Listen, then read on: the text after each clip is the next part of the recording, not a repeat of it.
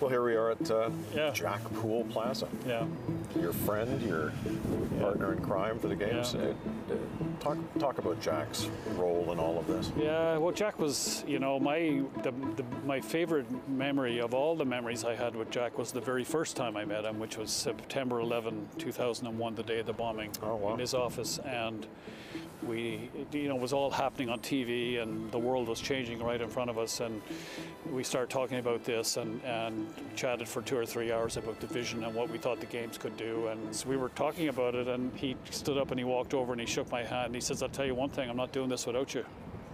And I went, that's the first time I got Jack Poole. He had this incredible ability of walking up to you and saying, "There's only one guy alive that I can think of that has the ability to do this, and that's you." And you're sitting there knowing he's playing you, and you're still falling for it.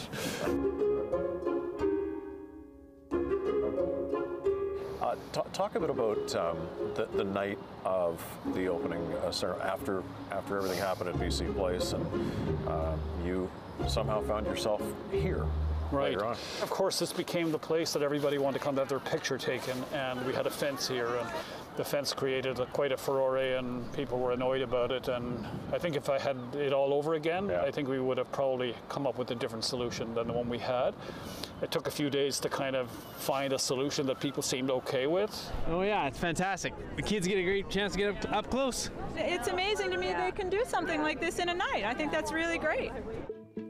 Jack Poole started his life 76 years ago in humble surroundings, a house with no plumbing or electricity.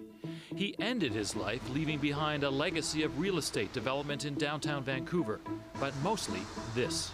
Vancouver. The games are coming back to Canada. Greatest regret of all is that he wasn't there at the end. It was tragic. Yet his fingerprints were all over the games. Yeah, they were, and one of the things that was on his mind all along was that we would live up to our obligations to be good partners with the Aboriginal community. There were challenges with our Indigenous communities for the organizing committee along the way. Yeah, there were. I mean, there was at the beginning. I just think that there was just basically a lack of trust because we hadn't really done anything yet, and it was important to him that first of all that the chiefs were represented on the board, that they were employed in the organizing committee, that their companies were doing work for the games. And then we started to see opportunities to just enhance the whole feeling of the games. There were hundreds of colorful First Nations dancers from every Aboriginal group in Canada.